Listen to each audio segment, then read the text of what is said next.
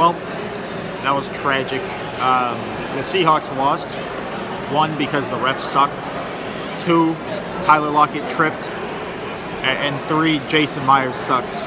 Our defense sucks too. We let up like, what, 479 yards? Not good. Not good in the slightest.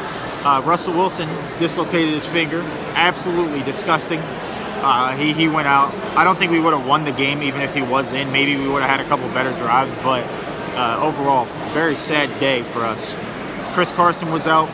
Already a tough start there. Russell Wilson going out around the 3rd quarter was not it. We had one drive where he was in. We couldn't throw the ball because his hand didn't work, so we just kind of gave away a possession.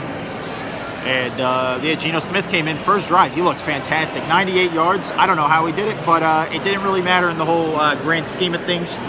The refs were atrocious.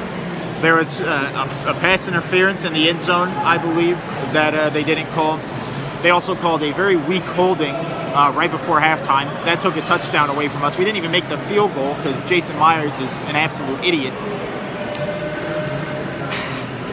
There's a lot of questionable things going on. But it really all comes down to we had a chance. We had a chance. We had one last drive. Tyler Lockett, he tripped. He tripped and fell.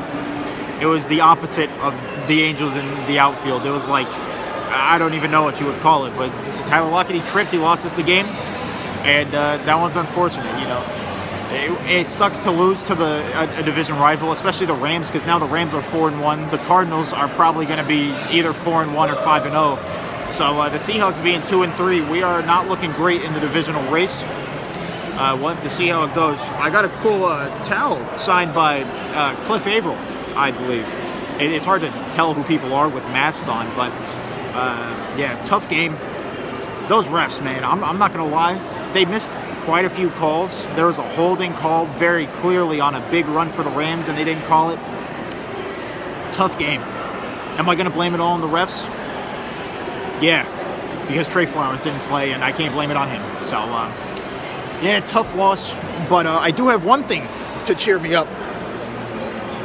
Back there, Super Bowl. The only good thing the Seahawks have done recently. So, we lost the game. That sucks. But I went to it, which makes it hurt even more.